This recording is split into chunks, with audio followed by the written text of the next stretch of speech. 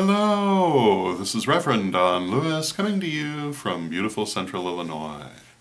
And today our question comes to us from Soren Scarecrow.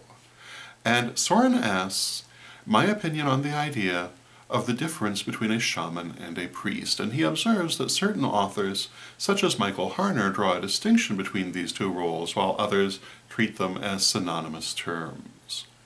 And I think that my personal opinion would have to be that these two terms are largely used interchangeably, and that they really do not have meanings that are exclusive of one another.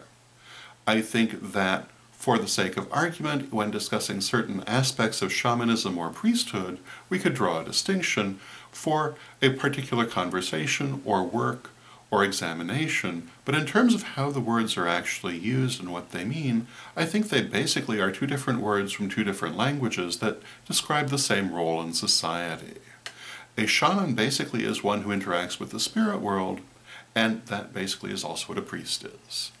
And there certainly are some who try to draw a distinction, but I think it's very often a matter of empire guarding, and that priests in certain religions think of themselves as set apart from priests of other religions, and they want to draw those barriers.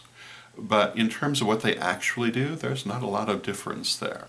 There are certainly differences in priesthoods or shamanism in one culture versus another, but that's not the same thing as a distinct difference in the terms. It's a difference in practice. So in the end, I would have to say that no, I don't really think that these are terms that describe separate things, but rather two ways describing the same thing. So those are my thoughts on the matter. I hope you find them interesting, and until next time, may you blessed be.